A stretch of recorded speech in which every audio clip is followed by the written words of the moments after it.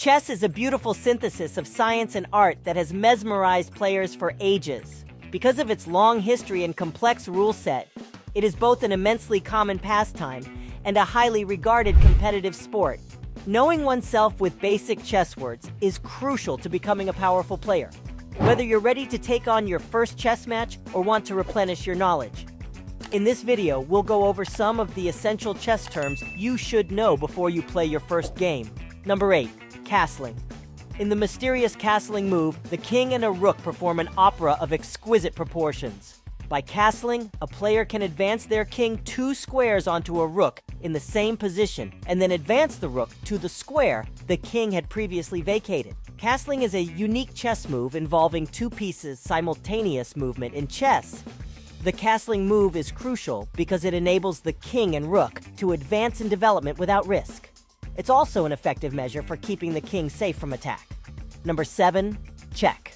The likelihood of check in chess is a significant element since it compels players to keep an eye on the safety of their king at all times. Players can gain an edge through checks by either targeting the king of their rival or risking checkmating them. A scenario is said to be in check when the king of one player is threatened by a piece controlled by the other player. Number 6. Fork.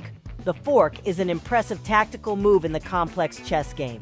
This amazing feat of strategy entails a single piece attacking many pieces at once, leaving the other side with difficult decisions to make. The goal of most attacks is to seize one of the forked bits. The defense is usually helpless against all potential dangers. The best use of a fork is when it is used forcefully, such as when the king is checked.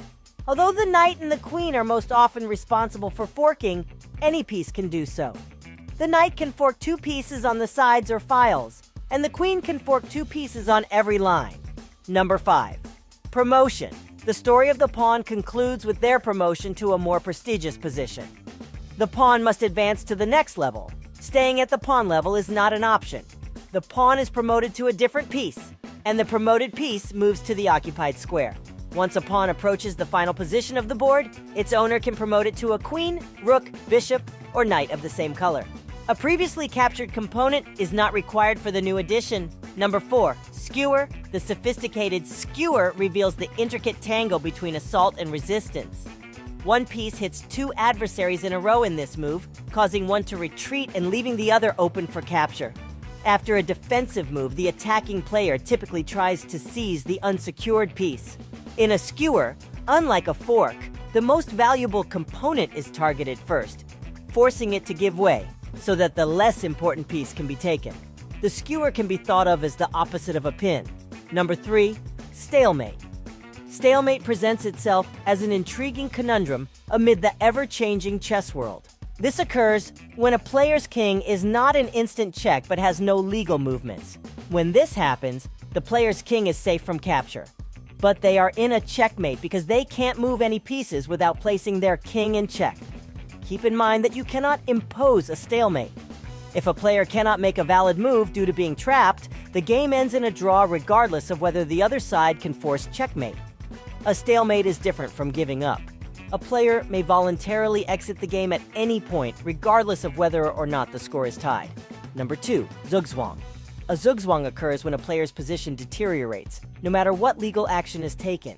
If a player is in zugzwang, their action will only worsen their situation. Even though zugzwang only happens seldom, it can be a game-changing circumstance when it does. It's a common tactic in endgames when just a few pieces are left and each one matters. Zugzwang is something that players ought to be conscious of and attempt to avoid at all costs. Number 1. En passant. In chess, the obscure en passant combines elegance and originality. After a pawn has advanced 2 squares on its first move, it is possible to make a particular capture known as en passant. To capture an opponent pawn, your pawn must travel diagonally ahead until it reaches the tile the enemy pawn just left. Though it's not used often, capturing an opponent pawn en passant can be a powerful tactic. When making a pawn move, notably the first one, it's crucial to keep in mind the threat of en passant capture. That's all for this video. Leave your thoughts on this moment. Also, take a minute out and subscribe to our channel. Stay tuned. See you soon.